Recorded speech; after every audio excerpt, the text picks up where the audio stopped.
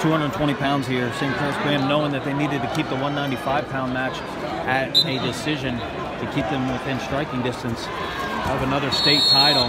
And this is Nolan Neves. He's number 1 in the state at 220. So he's going to need to do what number 1s do in order to dig into that 10-point lead that Aurora has. Neves is going to go straight for the pin in the first.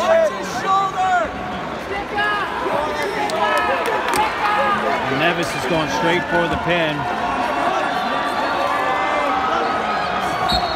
And there it is, the fall. So that gives them 6. They're right back in it. 30-26 going into the final match. We're down to the final match here. 30-26. It all comes down to this.